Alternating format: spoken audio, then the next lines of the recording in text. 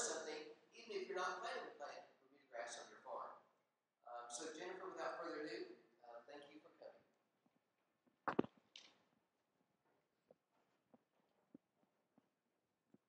All right, Chris, am I live? Y'all hear me? Okay. I tried to be really quiet when you said I was live. I was like, oh, great, I'm going to start talking, and right, everybody's going to hear me over Ray. So I am so glad to be back in the home state of Kentucky. While I am dressed in red and my entire wardrobe right now has G-Beef in red, I did drive here in a UK blue truck. So everybody knows where my allegiance lies, especially when it comes to sports, even in bad seasons. So go Cats. As he mentioned, I am in South Georgia. I do things a little bit differently there. I have a producer-driven applied research program in Tifton. This says I work with the producers. I try to figure out what questions that they have, and I work at the step right before that, right? So I'm not a basic researcher. I'm a very applied researcher, trying to figure out ways that we can better enhance our profitability and the performance for our producers. I am very beef heavy. That is the area that I work predominantly in. And essentially the last 10 years, they have laughed at me because the Kentucky girl brought alfalfa back down to the south, and I grow crabgrass. So if alfalfa is not your area, then let's look at and talk about crabgrass. All right. Just to kind of give you an idea of Georgia in general, this is Atlanta, the big dot here. This is Athens. And the star down here at the bottom is Tifton. So that's where I'm located. I'm about an hour north of the Florida border. Considering that I was raised in tall fescue country, my research was on novel endophyte tall fescue. I have tried to grow it down there. It doesn't work. So we do have an area where fescue is not our problem, which is a good thing. But when we start to think about the hay production in the state of Georgia, our dominant grass hay production is going to be tall fescue or Bermuda grass. Some minor hay options are cool or warm season annuals, and then Bahia grass. And I'm sure up here, nobody really knows much or cares much about Bahia grass. My colleague in the back from Alabama, Kim Mullinex, it's one of her favorite forages, and I laugh and call it the fescue of the deep south, right? It's one of those that you have a hard time killing it. Not a great hay option, not really good quality. All right.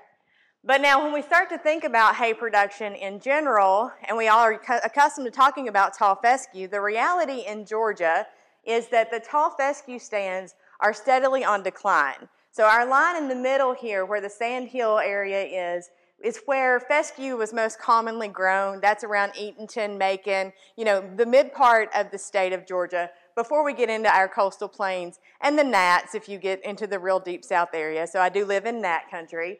But what we're seeing is that our fescue is leaving the state of Georgia. All right, so this means that right now most of our fescue stands that are still surviving and thriving are definitely on the northern part of the state, right there near the Tennessee border, and definitely moving, I guess, on out of the state of Georgia. So our dominant hay production, and what we're going to talk about primarily today, is going to be Bermuda grass. And I know that that's not very common for this part of Kentucky. I grew up 20 minutes away from here, so I understand that even though Dad tried many times to put Bermuda grass on the farm, we found greater success with eastern gamer grass.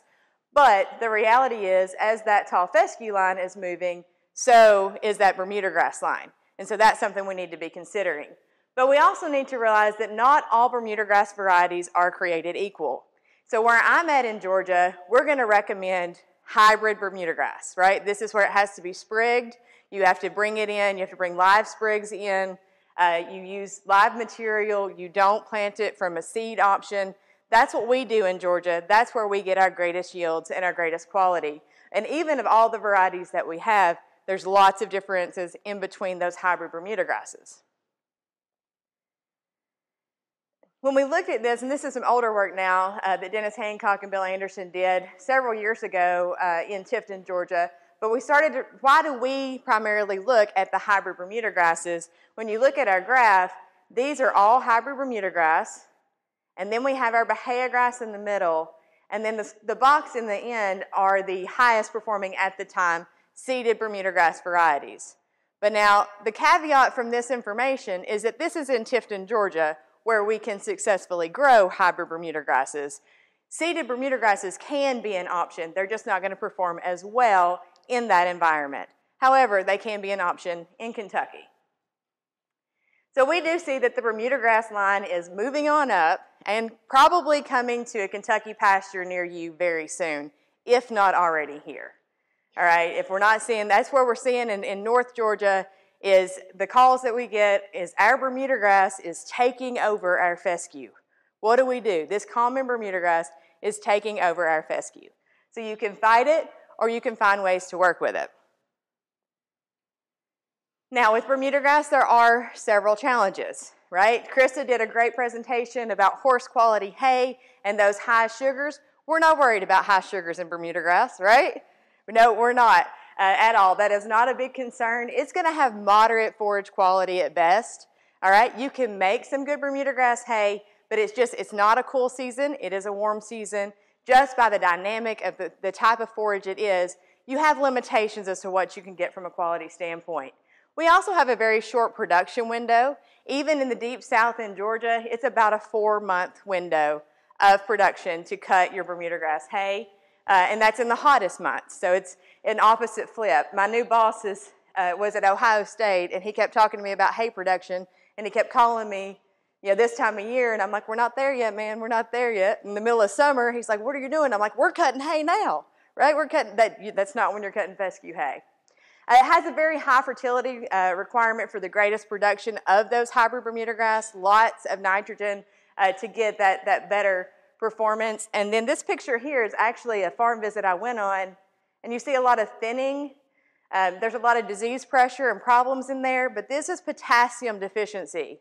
And while we see in a lot of forages that this is a very common deficiency, and Jimmy, I think you did some great work with cool season forages showing this, it is one of our biggest problems that we see in Bermuda grass fields, and usually by this time, we're having to talk about renovation or how do we get those numbers back up.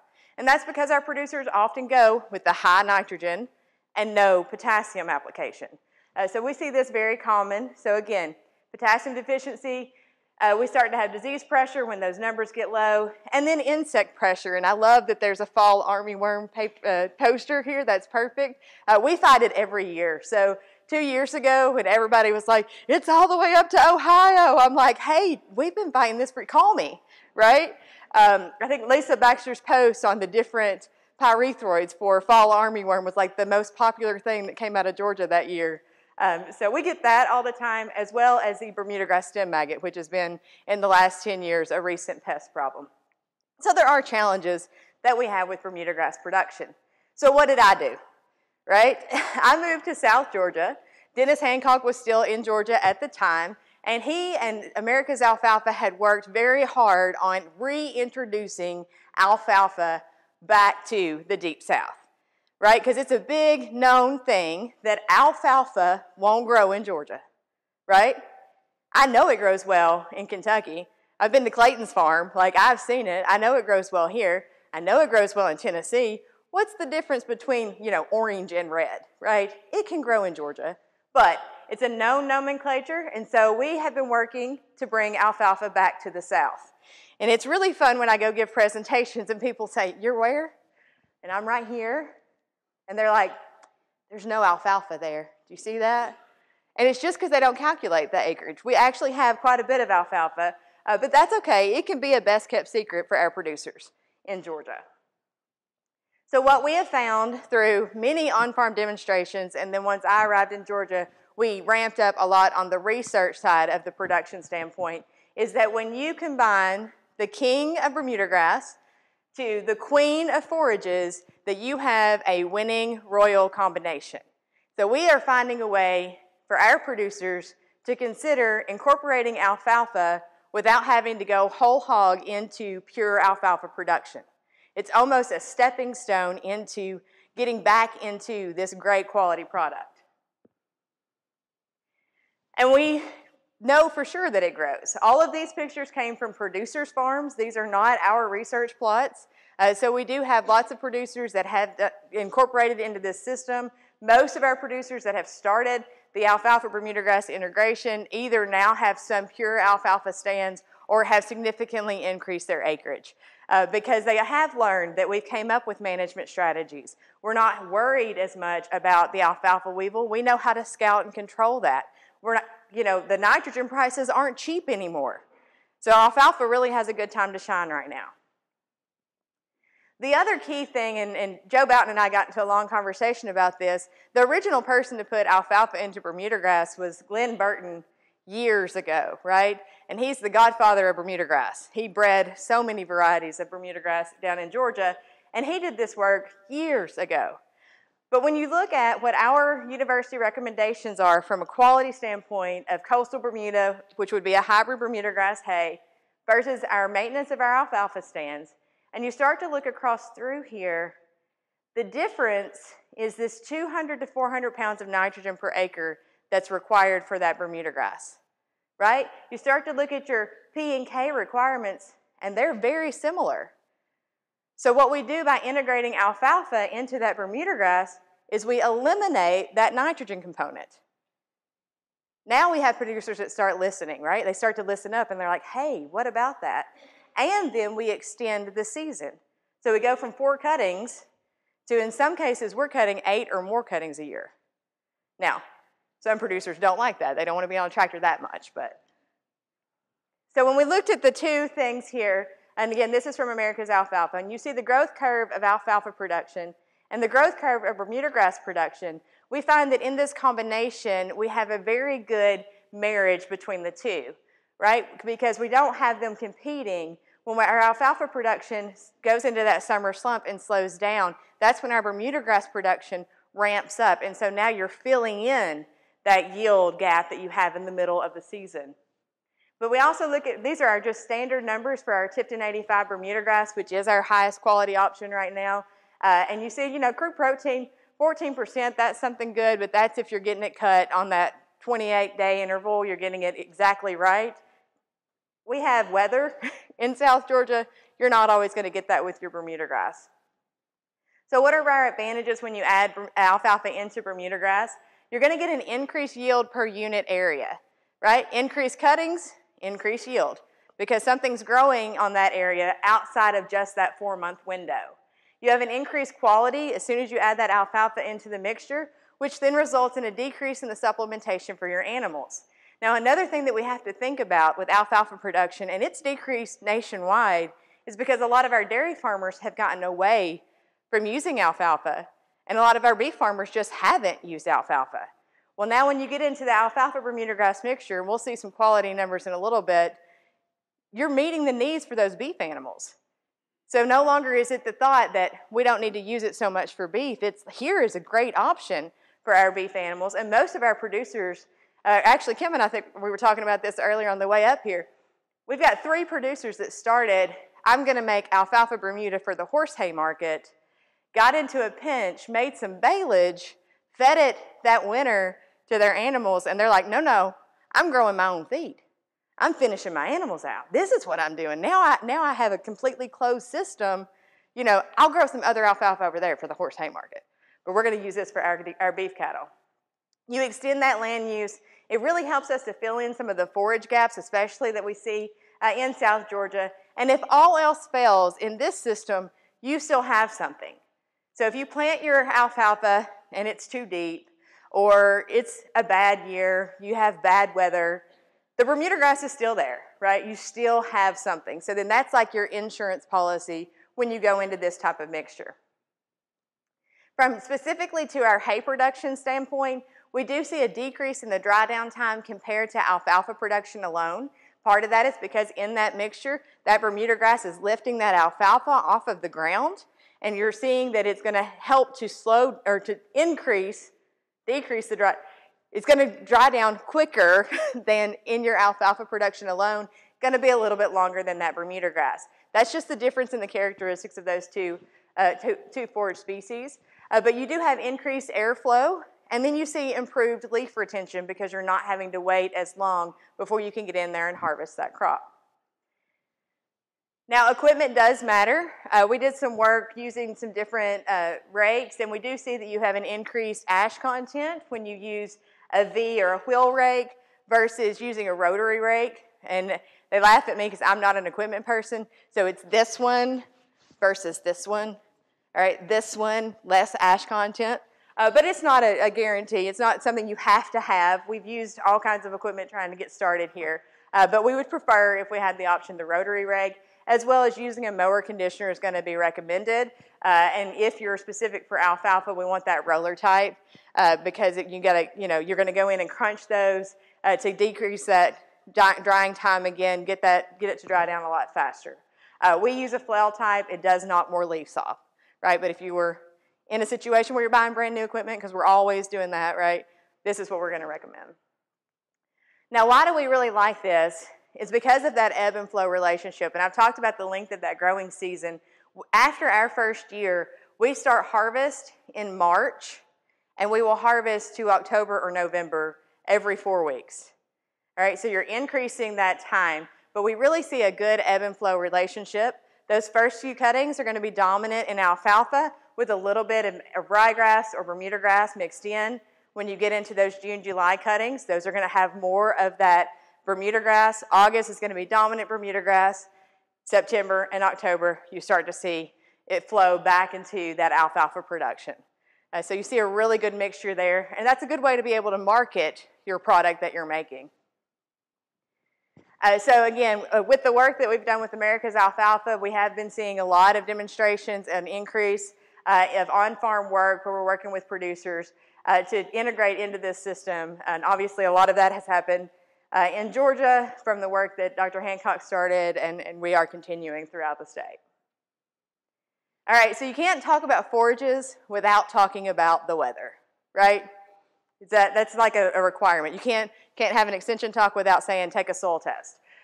So here is a 5-year range of our rainfall that we had in Tifton, Georgia. And the thing that I want to point out here is that there's no such thing as an average year for us, right? And then also certain years, you see these big spikes. It's like, man, y'all got that much rain in August? Those are called hurricanes.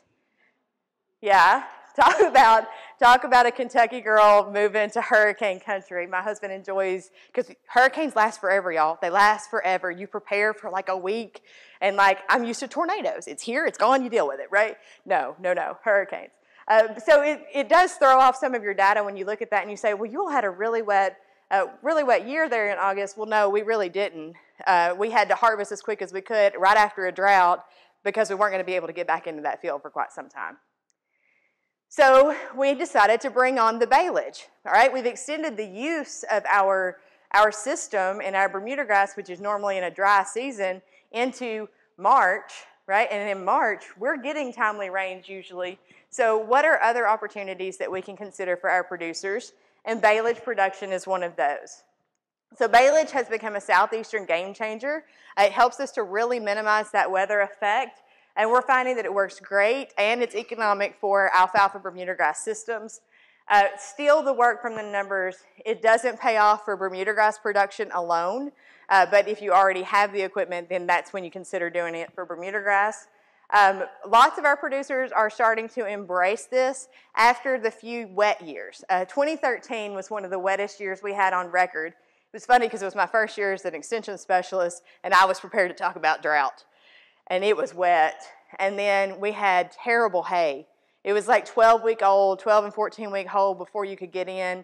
And then by the following year, we had cattle, then as we best described it, dying on a full stomach, because the fiber content of that was so high that they weren't able to digest it. So they would just eat and just get full, and it wouldn't go through the system, and these animals would get impacted and die. So producers then, after that year, have started to kind of embrace some of this baleage technology, and we haven't seen as many of those issues, which is a great thing to consider. So one of the first projects that I implemented when I got to Tifton was an alfalfa Bermudagrass as baleage, where we did a comparison of Tifton 85, the king of Bermudagrass, with or without alfalfa integrated. The alfalfa variety we use was Bulldog 805. It is a UGA-developed variety. It is a semi to non-dormant variety, so we can use this almost year-round, depending on what our seasons are. This past year at Christmas was the first time we've had freezing temperatures. Before that, I had to adjust to 80 degrees on Christmas. It's terrible, y'all. 80 degrees at Christmas is terrible. We also modified the establishment and management. A lot of this was work that was previously done, but we have determined that the best way to interseed this is on a 14-inch row spacing. You'll see that we use 20 pounds an acre for this particular project. We've actually bumped that back to 12 to 15 pounds to the acre. With the 14-inch row spacing, you're using every other hole in your seed drill, not every single hole. When you go with the 7-inch row spacing, if you get a good alfalfa stand, you will shade out your Bermuda grass. If you go with a 20-inch row spacing, even if you get a good alfalfa stand, that Bermuda grass is going to take it over. Our sweet spot seems to be in that every other hole area. That's where you start to get that ebb and flow. So we have perfected that. We harvest just like you would any other alfalfa system. After that first harvest, we're going to go with a 10% bloom, 28 to 35-day interval. So nothing really changes in that aspect. For our baleage production systems, everybody talks about hay in a day. We actually are cutting in the evenings right before dark. That's because your sugar contents are greatest. I know you don't want sugar, but I want all of it. You get that sugar content great, helps with that fermentation process. Then the next morning we go in, we start testing that moisture. As soon as we hit 55%, that's our go time into the field, and we have it all wrapped by the next afternoon. So it is 24 hours, but we aren't doing it all in one single day. So this, again, from that work, we're looking at the botanical composition of this mixture. I will say that I started in January, so this is a spring planted alfalfa into the mixture. We do not recommend spring planting. We'll have some data to show that. But you'll see our first year, we kind of had a yield lag in that alfalfa production. We didn't even get to that 30% or greater stand. But we had harvest. We still had 6 harvests in our first year, in our seeding year. And then we got to 8 harvests in our second year, and I think 7 there in our third year. And after our first year, we got that greater than 30% stand that we're looking for. In every project that we have established, everybody always asks about nitrogen. We do 1 nitrogen application, 50 units of ammonium sulfate about this time of year, just to kick things off right as we're going into our first harvest, and then we don't put nitrogen on the system again. So that's been a wonderful thing to look at. But you do see that ebb and flow relationship here. We have our dominance of our alfalfa early in the season. The red here is our Bermudagrass. And then you see a lot of the other. Well, the other is crabgrass. All right, it's a natural beast that we fight in alfalfa and Bermudagrass systems, just like it is in an alfalfa system. But if you're already working in a mixture and you already have a high-quality weed that's adding to your group, why call it a weed? Call it a pretty good forage. So the results of this, we did see that there was an advantage to the mixture over Bermudagrass alone. In our total number of harvests, we saw an increase. The total tonnage per acre produced annually, an increase. And then when we looked at our forage quality. I will point out where you see this 12% crude protein, this is not, or 12 and 14, this is not what you would expect in an alfalfa Bermudagrass system. This right here is what you expect when you get a spring establishment. Right, because those early cuttings, you don't have really strong alfalfa, but after that, you're getting 22 and 21. You're making rocket fuel. Right there's the point that you're not having to add a lot of supplement for your beef animals. So I won't go on and on. We do have all of our manuscripts from these projects that are available as open access publications. The links are in your proceedings there, and you can find us. We can send you this information. So all of it is available, although I mean, they're manuscripts, so I don't know that anybody wants to read those. The next question our producers gave us is, what if we don't want to do alfalfa? What about another legume option? In our area, it is very common for producers to overseed their Bermudagrass with winter annual mixtures, annual ryegrass, and crimson clover. The problem with a lot of those is the annual clovers are one and done, right? They come in, they produce, they're done. And so I started talking to some of my colleagues in Florida that have been working with some biennial clover options. Another Kentucky raised, Ken Quessenberry, who's now in Florida, has been doing a lot of work with red clover. Again, bringing my Kentucky roots, right? Red clover's everywhere up here. why don't we incorporate red clover back into the Deep South? And so we started doing some work with Barduro red clover. In those stands that were Bermuda grass only, we added red clover following the same establishment that we did with the alfalfa, the 14-inch row spacing, all of those things, to see about that as an option. We were pretty impressed with the red clover. My beef manager says, I want more of this. The animals play King of the Bell on it. And when you start to look at the quality comparisons to our alfalfa Bermuda, red clover is a high-quality legume, very comparable from a quality standpoint. In 2019, we went into a severe drought. This picture was in July. And then in 2020, this picture was in July. So we were swimming in legumes in 2020. 2020 was a bad year for lots of other things, right? There was like a pandemic and all that. But it was a great year for forage production in South Georgia. So when we start to compare this, again, like I said, my producers were asking, could it be comparable to alfalfa? So I do have to point out that while you look at the tonnage and it looks like it's kind of close, this is year 4 and 5 and a significant drought year for the alfalfa production versus red clover planted each year. All right, so you have to keep that in mind from a comparison standpoint. If you looked at years 1, 2, and 3 yields from the alfalfa Bermuda, the tonnage would far outweigh what the red clover did, but it's still a good option. We also had red clover contributing each year all the way into August. So this becomes another legume option that we have forgotten about in the Deep South, but something that we definitely should consider incorporating. From a quality standpoint, there were essentially no differences in our quality. So our conclusions from this is that red clover is definitely something to consider. But if you look at this thick stand, again, this was in July, which was unexpected for all of us. But you see a lot of red clover, but not a lot of Bermuda grass. So the difference in this is you're not going to get that ebb and flow that you're looking for. You actually get significant shading from that red clover, even on that 14-inch row spacing. Just the way that it grows with that large leaf area. And so for our producers, we're considering this potentially more in a pasture situation, and we're even looking at it trying to improve the hay grass. Oh, that's a whole other challenge though. But it is something that producers could consider as an option, and really something that now we have people that are incorporating it into their systems that they'd kind of forgotten about as being an option in general. So the question is, how long will alfalfa last in our baleage systems?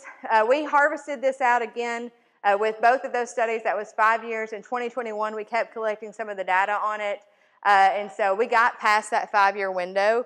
We're actually asking the question now is, what's the next step? Because with pure alfalfa production, we know that after year 5, you either incorporate orchard grass to get a couple more years, or you start the conversion process. But if you have a Bermuda grass base, you don't want to convert that, right? Because that's your perennial that's there, so you're not going to go in and completely change that. We've done some preliminary work. We hoped that on that 14-inch row spacing, as that stand thinned, that we could be able to plant into that, and autotoxicity would not be a problem.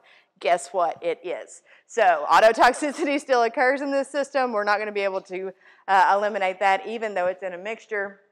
So now we're doing some work to see how far out can you kill it and then reestablish into it. Are you going to have to wait a full year? And how do we even kill it out and not kill our Bermuda grass? So those are some of the questions that we have, although a lot of our producers are also looking at the dual use system that we're going to talk about in a little bit. So it may be that that area converts into a pasture for a little while until the alfalfa stand decreases so significantly that it's not contributing anymore to autotoxicity.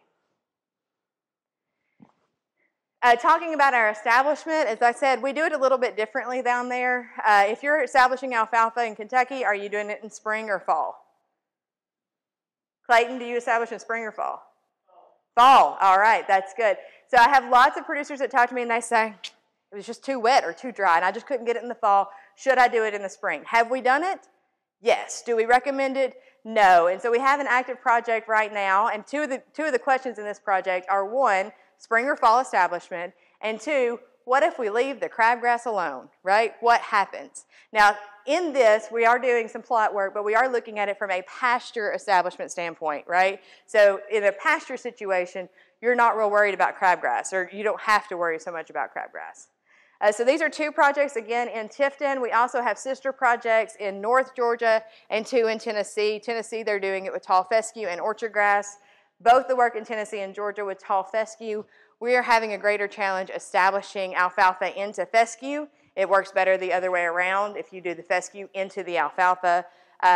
Some of that's going to be the cool season, warm season mixture, right? And the other is that if you can grow pure alfalfa very well without having some of the challenges that we have, you're better to add after to thicken that stand up than you are to start at the front.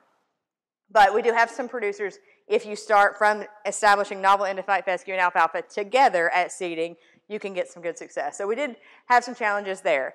But for our Bermudagrass alfalfa, we have two. We call them location 1 and 2. This is a year 1 and 2. Both of these are establishment, and then we're taking them out to 2 and 3 years just to see how they perform. But it's kind of obvious when you start to look at it. Our real thick stands right here, those are our fall established treatments. We have fall established, spring established, and then we added crabgrass into the mixture. But the data clearly shows fall is the way to go. So from year 1, we saw that you by far had better success from a yield standpoint with that fall establishment over that spring establishment. And year 2, while our yields were much suppressed because we planted in a drought and we stayed in a drought in the past year, we still saw that greater success with the fall establishment. So now we have the numbers to put back behind that we are going to recommend the fall establishment. Also, even in some of our other work, you never catch up from that spring establishment. Like you start low and it just never catches up to the performance of those stands where we have our fall establishment. But it's because you're not allowing for that root growth and those carbohydrates to really get that plant going while the Bermudagrass is dormant and not competing. So when you plant it in the spring, you're starting it right into a competition. So this is some ongoing work right now with one of my master's students. She's working on writing up her conclusions. But the results from this, we did find fall is the way we're going to recommend. Also, crabgrass persistence may be a way for us to save a little bit of money and labor in our system, especially if you're looking at a baleage system. Now, I understand in a hay production system, crabgrass is a beast to dry down. Like, we get it. We have guys that do crabgrass hay, and sometimes by the time you dry it down to be hay, you don't have anything but stems left. So I understand those challenges there. But if you're in a baleage system or a pasture system where you're already working with a high moisture crop, it's really not having a negative impact on our quality of that stand. So maybe it's a way for us to reduce some of those input costs by not having to put so many applications of pre-emergent weed control out. So then the other work that we looked at, because I am a grazer by heart, is we looked at grazing the alfalfa Bermudagrass mixtures. And this is one of the fun things, especially when I go to areas outside of the Deep South and we talk about grazing alfalfa and I get these funny looks like, you're doing what? And I'm like, yeah, but you harvest hay at night and we have humidity all year long. So it's differences, right? It's differences in the system. But we're lucky that the varieties that have been developed in Georgia are dual use varieties. Joe Boughton did a significant amount of work with that in the 80s. Ray Smith was involved with some of that. But to find varieties that can actually withstand some of this grazing pressure that are provided by our grazing animals. So one of the first projects we did is, again, we did a comparison of alfalfa Bermuda to Bermudagrass alone and Bermudagrass with nitrogen in the Deep South in a stalker production system. Year 1, we had good, timely rains, great weather. We got 122 days of grazing from May to September, so that's a really good window to be looking at from a production standpoint. In year 2, as I talk about those spikes in the graph, my PhD student on the project started. It rained his first day, and then it rained the last day of the project. And it did not rain anywhere in between. So we still got 87 days of grazing, but we learned some stuff in this system significantly. The other thing that we looked at is our producers like to focus on average daily gain, but average daily gain isn't the most important thing when you're looking at herd management. And so while we saw some differences, but not really big differences in our average daily gain with our system that had alfalfa, what we did see is big differences in the gain per hectare and the overall stocking rate. We were consistently stocking that mixture higher than our Bermudagrass, even our Bermudagrass that had nitrogen in it. So that showed us that it was a real win for this system. And then again, you had significantly higher quality in that mixture than you did in the Bermudagrass alone.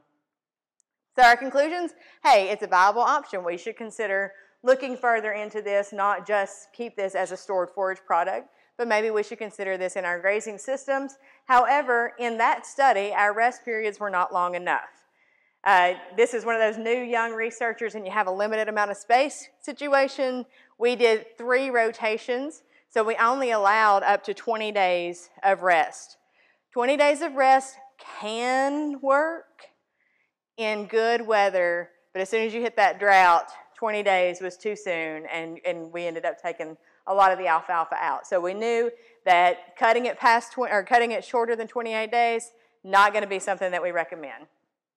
Again, this paper just got published the beginning of the year, December, so the end of last year, and it is available open access. So our work in Georgia has shown that alfalfa Bermudagrass systems work well in baleage production. They work well in a grazing system, but we have to come up with what these best management practices are for the system longevity in general, as well as what can best match our production systems for our producers, especially in the Deep South. So this led into a project that we started in 2019, right, Kim? 2019. We have sister locations in Tifton, Georgia, and in Headland, Alabama. We're looking at 3 different defoliation strategies in the southeast in an area that is right next to each other. So I'm going to describe that just a little bit. We have 3 treatments. So we have a grazing treatment. We do a clean-off cut. Then we go in and we graze for as long as that stand will sustain grazing without killing the stand out completely. We go in and we cut, and so we harvest it as a hay or baleage product depending on weather. Again, and we want to allow for that rest, usually ending in November. And then we have what we call the cut and graze, or a dual-use system. In the first 2 years of this project, we clean off cut, started grazing about 21 days after, and we go into a rotational grazing system. Then we would pull them off into the summer slump, so we're not really pushing that alfalfa when it's the highest stress. We would harvest baleage in the summer months, and then we did what we called stockpile grazing. You know about stockpiling in Kentucky, right? We're bringing all that Kentucky stuff way down to South Georgia. But Kim Mullenix and I had done some work at Auburn stockpiling Bermudagrass, Tifton 85 Bermudagrass, and it worked very successful. So why not consider this with the alfalfa Bermudagrass mixture? We know we don't recommend stockpiling legumes. All right, we understand that we don't recommend that because of the leaf shatter after the frost, but until this year, in our environment, we can't guarantee that killing frost that is key for stockpiling production. So even though we're calling it stockpiling, it's more a deferred grazing because you're still getting some growth and regrowth in that system.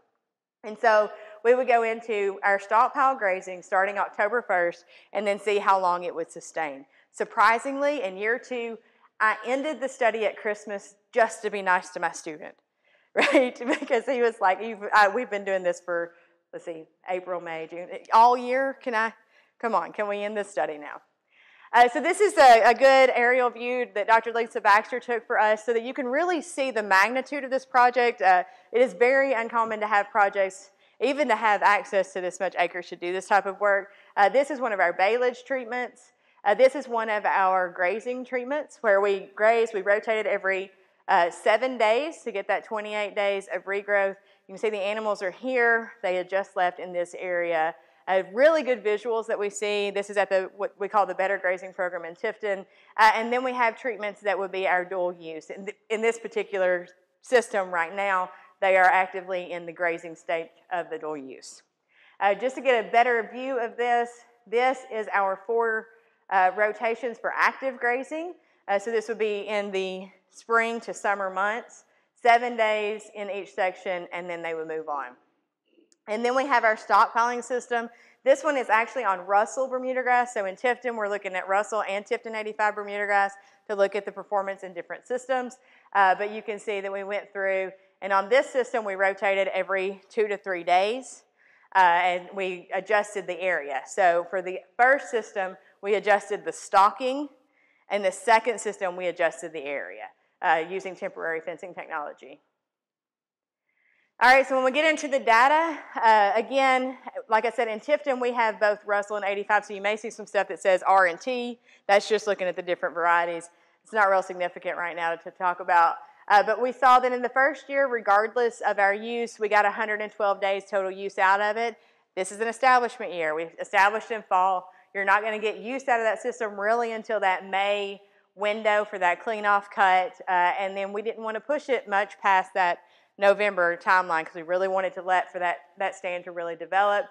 You can see that there are differences in when the system was used, but they all somehow turned out to be 112 days. You couldn't ask for that good of data if you tried. But then in the second year, that's where we started to see a little bit of separation. Again, we got 180 days of use out of these systems. You know, that's when you start to talk about these 300-day systems of forage production. We get close to 300 days of forage production where we're at in Georgia. We can almost have something green year-round way down in South Georgia. So when we look at our baleage data, again, this is combined data over 2 years of data collection. And so we have these, this would be our cut system with the green lines with all, and then this would be our cut and graze system. Obviously, you can't compare seasonal yield production because you only cut it 3 times in the cut and graze system. We do see that in June you're going to have a lower yield in that cutting, but you have to think about if you came off of rotational grazing and then you go back into that 2.5 acres, as you wait for it to get to stage of production, you're going to have some fluctuations in that particular cutting, right? Because different use on that particular area. But by the time we got into our July cutting, that's going to be your uniform cut. We had comparable yields there. And then again in August, you started to see some of that impact. That's going to just be from the stress that you have in alfalfa in general.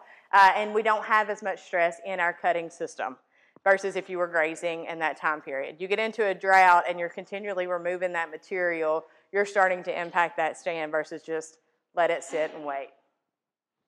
When we looked at our grazing data, this is where you see some of that Russell and Tipton 85. We really didn't see a lot of difference in our variety, but we did see our significant difference that we see is the amount or days of use, the total days of use.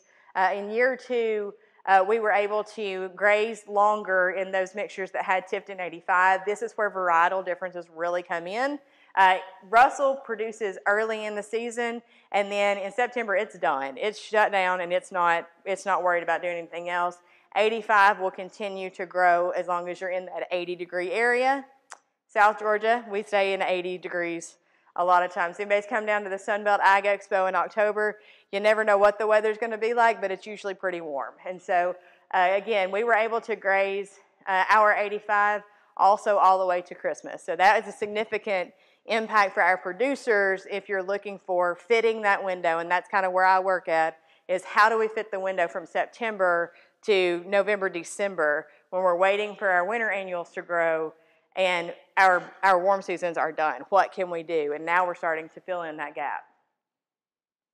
When we started to look at our quality, obviously our cutting's going to have our highest quality.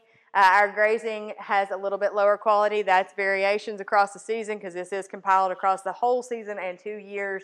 So when you get into some of those drought stress situations, that alfalfa component decreases, but still not going to scoff at any of those numbers from an animal production standpoint. So then how do you compare this kind of stuff? And this is where we get into the statistical analysis. And if you look at this as a normal graph, you would say, well, cutting is the best way to go. That is easy to see, right? But actually what we were looking at is how do we optimize this system, right? And so our economist is actually working on combining the data to give us the economic numbers. But to optimize the system, you actually look at the cut and graze system. Because with the cut and graze system, now you can target your highest quality cuttings, and then you can use it as grazing in windows when you don't have grazing.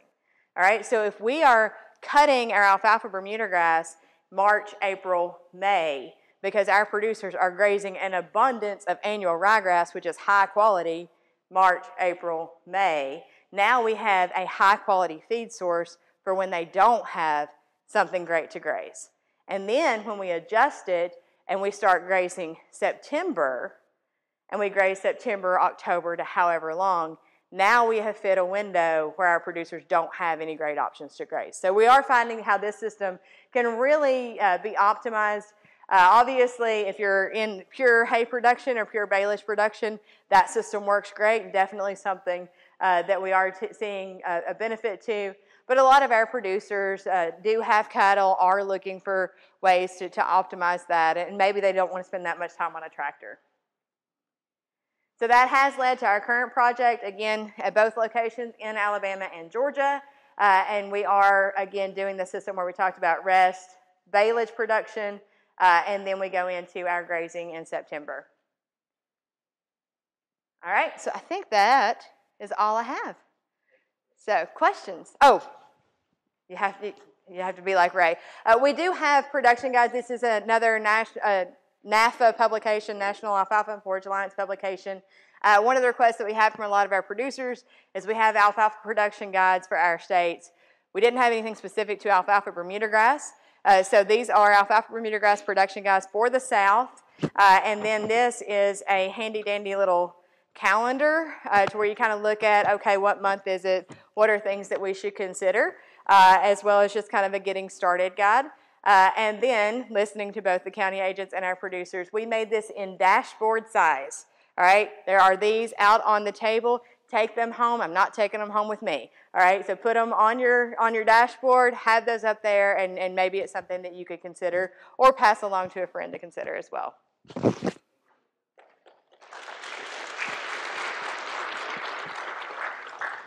Yes, sir.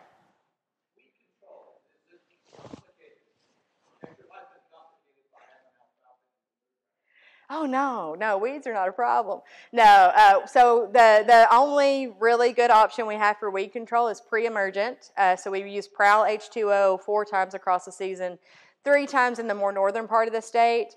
Just because our long growing season, we usually hit a 4th application. Mostly that's going to control your annual ryegrass, your crabgrass. So some years we've missed it. We're not really seeing a big problem with those actually contributing to our system, because you're already working into a mixture. It's one of those that people refer to them as weeds depending on where they're located. They're high quality forages. Other weeds that we have seen problems with, pigweed. So where I'm located is cotton and peanut country, which was definitely a shock for me because, you know, I grew up in corn and soybean country. But cotton and peanuts, there's lots of Roundup resistant weeds and pigweed that's in the area. So we do see some of that. That we kind of have a challenge to control. But, you know, if we can get our timely applications, it tends to work out well. I didn't talk about varieties specifically. Most of our work has been with 805. That field right there is actually a pure stand of Roundup Ready alfalfa that we put in. Roundup Ready 600 RR, still a dual use variety. So we are trying to do some pure stand production to target our hay and silage producers. In the mixture system, at first I didn't see any benefit at all to Roundup Ready because we want the other things in the mixture. After several years and things that we've learned, it helps from the establishment standpoint for that winter weed control because you can spray Roundup on dormant Bermudagrass and it not impact your Bermudagrass stand negatively, and then control the ryegrass and some of those other things that break through. I have a producer that he actually went into his field and he did half 805, half Roundup Ready. And, you know, if you're selling Roundup Ready alfalfa, you need to talk to him because he is all about it. He says that's the way to go, even at the increased cost. Yes, sir? Insecticides. So our insecticide applications don't change that much from Bermudagrass in general. So we had this time of year, we saw that we had weevil damage last week, and so we'll do 1 application of a pyrethroid for that, and usually that takes care of our weevil problem.